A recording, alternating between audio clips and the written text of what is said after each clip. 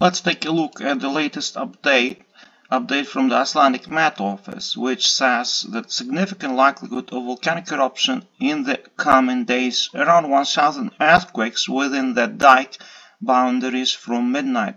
Models show a 15 kilometers long magma intrusion located just northwest of Grindavik.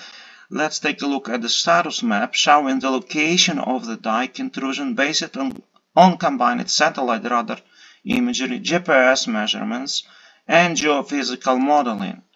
So here you see the dyke, how big it is, 15 kilometers dyke intrusion stretching from the southwest to the northeast, right through the city of Grindavik, right through the northern suburbs of the city. And along the crater row, called Sund Nuka Gigar craters. And we might see volcanic eruption anywhere along this dyke. Since the morning of November 11, seismic activity related to the magma intrusion remains fairly constant. Since midnight, November 12, around 1,000 earthquakes have been recorded within the dyke, and all of them have been below magnitude 3 in magnitude. The most seismic activity has been located in the region north of Grindavik. Most of the earthquakes are at the depths of 3 or 5 kilometers, corresponding to the lower part of the dyke intrusion. GPS measurements covered in the past 24 hours show the deformation associated with the dyke intrusion that formed on Friday, November 10th, has slowed. This can be an indication that magma is moving closer to the surface.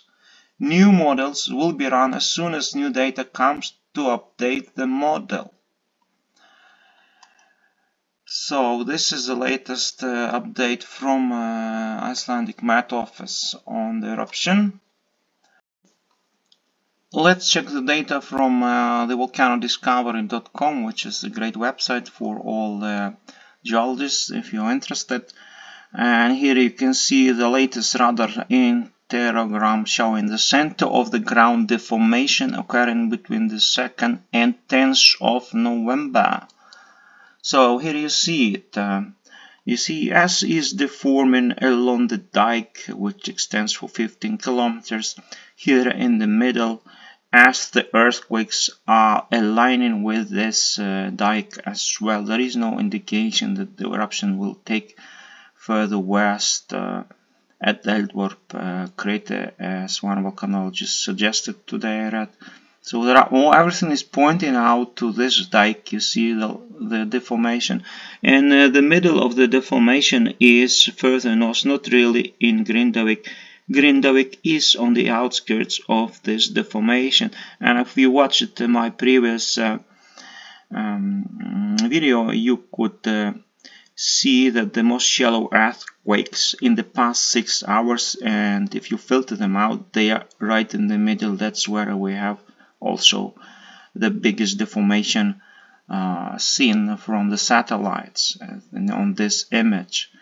And we have earthquakes next to the lake too, but there is no deformation next to Kleifarvatn lake, not really anything happening. So the epicenter of activity, magma, is breaking through at this area, and this is what the volcano discovery tells us. The strong earthquake swarm that started yesterday near Grindavik on Iceland's Reykjanes Peninsula is probably caused by magma forming a dyke, a vertical fissure-shaped intrusion at shallow depths, which allows the magma to rise and get closer to an eruption. The earthquakes have subsided compared to the peak yesterday, but remain very frequent. It's from yesterday. Nearby GPS stations registered a dramatic jump in ground deformation yesterday within a few hours. Northwest-southeast oriented ground expansion of up to more than 1 meter, 120 centimeters at maximum. See image. This fits into the picture of the formation of a vertical dyke or underground fissure oriented perpendicular to it. You see, The Icelandic Met Office believes that the magma volume involved is much bigger than during the build-up of previous eruptions 21, 22, 23 at Fagradalsfjall. And Icelandic Met Office considers it possible that magma-filled dyke extends even underneath Grindavik city. In this case, it could be possibility that an eruptive fissure forms right there, and we discovered a fault, subsidence fault in the city, which is indicating magma is breaking through there, threatening one of Iceland's most important harbors and towns along the south coast. So significant changes occurred in seismic activity measured near Sunnuka craters north of Grindavik. In deformation observed on Reykjanes Peninsula this afternoon, this seismic activity has moved south towards Grindavik. So this is the news from volcanodiscovery.com.